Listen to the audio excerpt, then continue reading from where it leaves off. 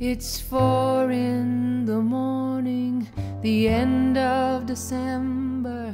I'm writing you now just to see if you're better. New York is cold, but I like where I'm living. There's music on Clinton Street all through the evening. I hear that you're building your house deep in the desert. Are you living for nothing now? Hope you're keeping some kind of record. Yes. And Jane came by with a lock of your hair. She said that you gave it to her that night when you planned to go clear.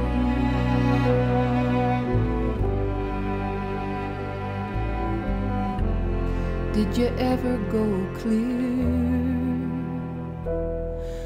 The last time we saw ya, you looked so much older.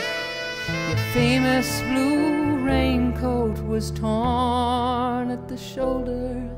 You'd been to the station to meet every train, but she never turned up. I mean Lily Marlene. So you treated some woman to a flake of your life. And when she got home, she was nobody's wife. Well, I see you there with a rose in your teeth, one more thin gypsy thief. Well, I see Jane's awake.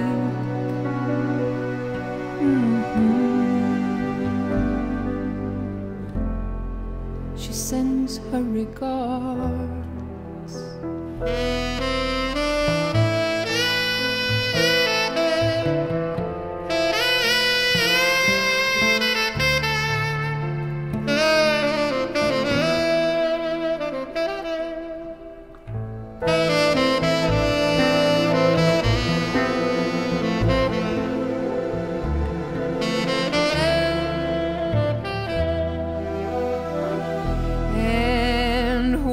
Can I tell you?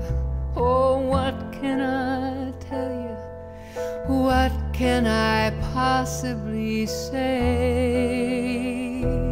I guess that I miss you. I guess I forgive you.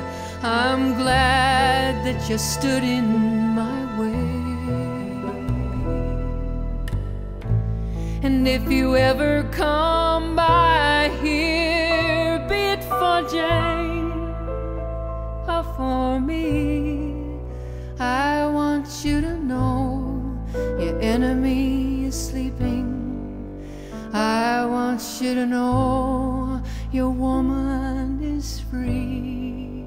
Yes. And thanks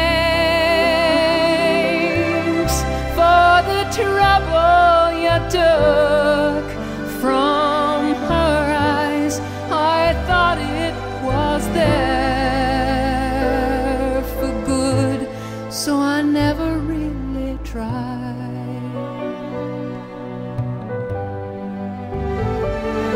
And Jane came by with a lock of your hair. She said that you gave it to her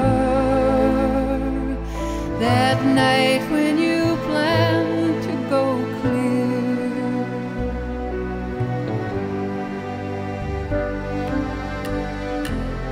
Sincerely,